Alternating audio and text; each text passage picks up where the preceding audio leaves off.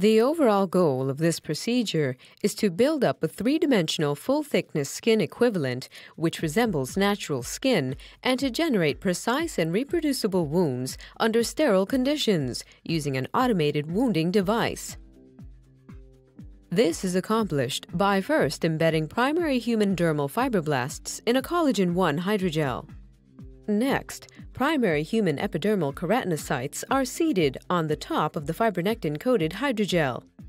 Then, the model is cultured under submerged conditions and then under an air-liquid interface. A three-dimensional full-thickness skin equivalent is formed, composed of a dermal component and a multi-layered epidermis. Finally, a standardized wound is generated in a sterile environment. Ultimately, immunohistochemical staining and microscopy is used to assess the histological structure of the wounded full-thickness skin equivalent. The main advantage of this technique over existing methods, like animal models for example, is that the full-thickness skin equivalent is composed of primary human cells. So, together with the automated wounding device, we can generate standardized wounds. So, the automated wounding device can provide insight into skin wound healing processes in humanized environment.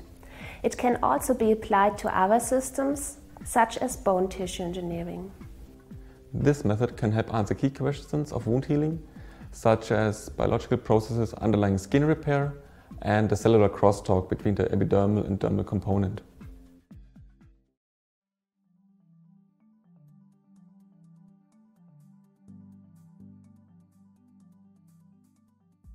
To begin, dissolve